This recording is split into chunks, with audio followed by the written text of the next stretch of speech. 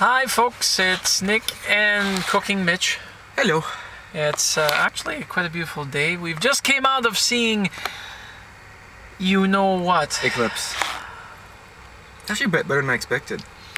Frankly, it is. I've seen the first and the second movie, so has Mitch.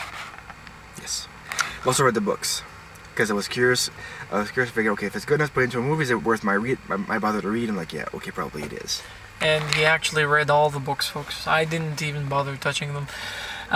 From this particular movie, it's a pity that they couldn't have the original character who played Victoria from the other two movies to at least continue the character line, but Victoria's no longer with the movie. This is true, and I actually liked the actress that they got to replace her. I'm not sure why they chose to replace her. Maybe she wanted more money, and they're thinking like, no. Or yeah. Maybe the other one became available, because I'm forgetting her name. But she played Sarah Connor in the... No, it's not Sarah Connor, it's Connor's wife in Terminator Salvation. She was in a couple of M. Night Shyamalan's movies. Didn't you tell me she was the lady of the lake? And she also played a blind girl in The Village, the movie he did before that. Anyways, again, this movie attacks us with a triangle of love, more or less. Less of a triangle than a girl stuck in between two warring men that want her affection and her attention. And the fact that one of them's a werewolf and the other one is a vampire, well, it makes things quite interesting. The movie itself has a lot of nice action sequences, actually. The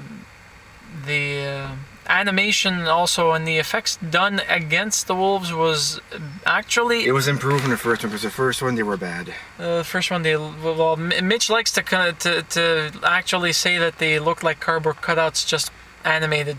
Yeah, like cardboard cutouts. You have two, you swap like legs straight, legs forward, running. Look, he's running, he's running, he's running. Now he's gonna attack. I haven't got a third one. Anyways, it's an overgeneralization, of course, but it's because we like animation and we like effects, but we like both to be like it properly when it's done very, very well. When it's done half-assed, I don't appreciate it. Yeah.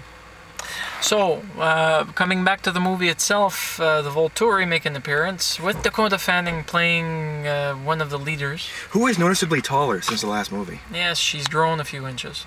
Mm-hmm. Growth spurts do that to people while they're actually acting. Just so long as they don't wait too long to make the last movie, and she comes out having had 2 kids, grown 15 years, and starting to show laugh lines on her face, so I can live with it. Yeah. So, the movie itself, from me and Mitch, at the very least, to see it, I actually have to give it 2 thumbs. So do I.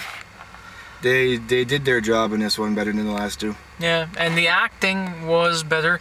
There is a few items that I need to critique, one of which is that there's a piece of dialogue that they kept that's in the book that Mitch clarified for me, where Jacob and Edward and Bella are all in a tent in the mountain.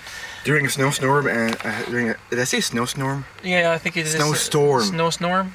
And she's very cold, she's freezing, but something that they haven't clarified quite as much in the movie as in the book is werewolves, the shapeshifters from the Indian tribe, have a much higher body temperature than a normal human. So he's basically, you cuddle next to one of them, it's like having a full-size hot water bottle. Yeah, basically.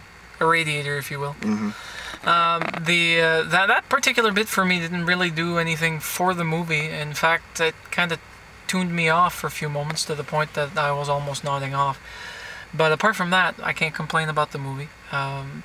The fact that they used all the original cast and crew from the previous movies, yeah, I think actually most of them made it interesting. I'm guessing that they probably have most of, if not all of them, most of them contracted for the entire series. Yeah. Because how much would it mess it up if Edward Cullen's father were replaced with another actor, or his sister, or the two that would really piss me off if they had to recast. Bella you can't recast, of course, neither Edward. But if Alice were played by another actress, I'd be like, yeah, I'm out of here, bye bye. I'd walk out. Yeah. Well, suffice it to say, you need to go see it. And then an interesting note for this particular review, we got to see the first new trailer for The Deadly Hallows. which is coming out in 2 parts. They've actually announced it in the trailer, November which I'm quite surprised. Of this year, and July, and the last part, July of 2011. Yeah. I've actually seen them before because the trailers debuted on YouTube a week ago. Oh, I haven't seen them on YouTube. Unfortunately, I don't really have the time to actually watch trailers anymore. And apparently the reason why they're making in 2 parts instead of 1, from what I'm told by people at work who actually read the Harry Potter novels, every consecutive novel got longer. And the Deathly Hallows is apparently around 800 to 1,000 pages. Yeah, no, it's one of the biggest books. Yeah, it's like, basically it started out as a book yay thick to a grimoire. Yep. It's like... Well, we'll have to... Paper cut! Well, I'll mark my spot with a paper cut. I think that's enough of us doing this review, folks. Yes. Anyways, if you have seen it, I hope you enjoyed the movie. If you haven't seen it, consider going to see it, because it's one of the best ones so far for this particular series. Yeah, although, I can't complain. I mean, there were children there, there were tweens. Nobody was loud and obnoxious this time. Yeah, I'm surprised. Except for one girl that went up and down the stairs repeatedly like an elephant. Thump, thump, thump, thump, thump, thump, thump. Thump, thump, thump, thump, thump, thump, thump. It's like, oh wait, her footsteps were so loud they were drowning out the movie.